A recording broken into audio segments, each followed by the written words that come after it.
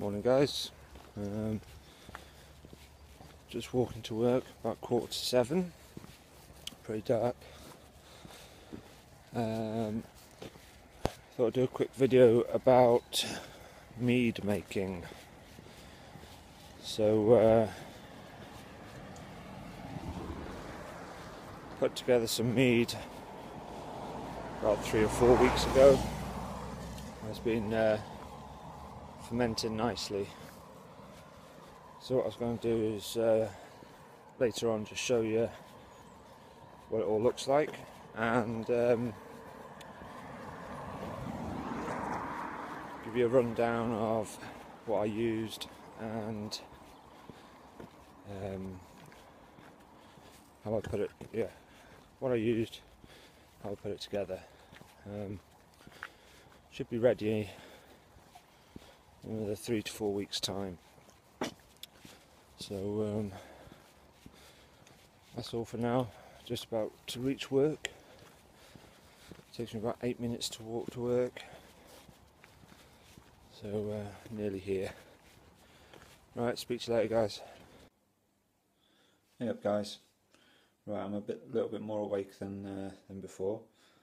So I'm going to just take you through how I made the mead and show you what I used and the method for making it. So this is the first time I've looked at it in 2 to 3 weeks. I think I made it. So it's the first time I've looked at it. It's looking good.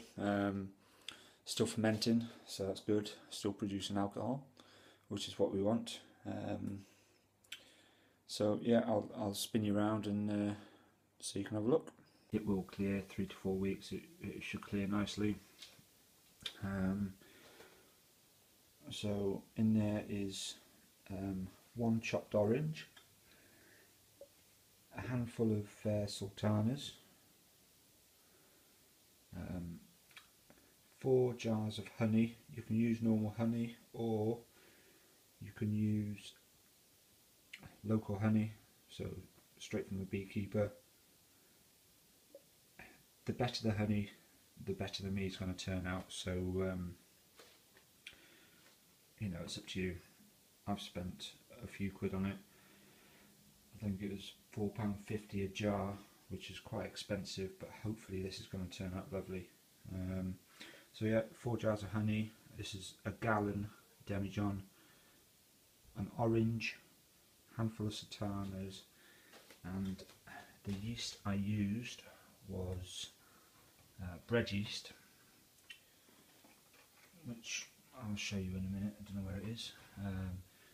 Just regular bread yeast, whereas that's traditionally what they used to use. And that's it really. So basically I put all the honey into a pan like that. That's not honey in there, that's lentil dal. We're having curry tonight, so we've got lamb curry, lamb and potato curry, vegetable curry, lentil dal. So yeah, so I put 4 jars of honey into a pan like that, some water, just so it's a little bit more liquidy, easier to get in the demijohn.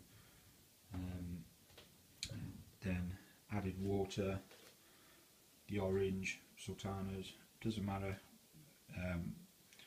how you put it together, just chuck it all in, literally chuck it all in, chuck the yeast on top. Don't make the whole thing too hot, just make it sort of room temperature, chuck the yeast in, give it a bit of a swirl and leave it. Eventually you will get a load of sediment once it's fermented fully. You'll get a load of sediment. What I will do is probably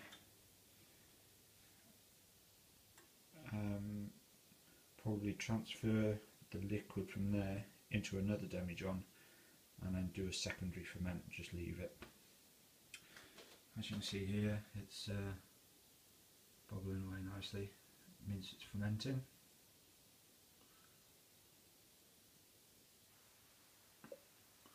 And that's it. Just chuck it all together and see what the outcome. Right guys, I found a yeast. So it's basically just the cooperative instant dried yeast for bread. Comes in little packets like that. I've used about a teaspoon, I think it was, a heaped teaspoon of it, and that'll be plenty for a gallon of mead. So I'll keep you updated.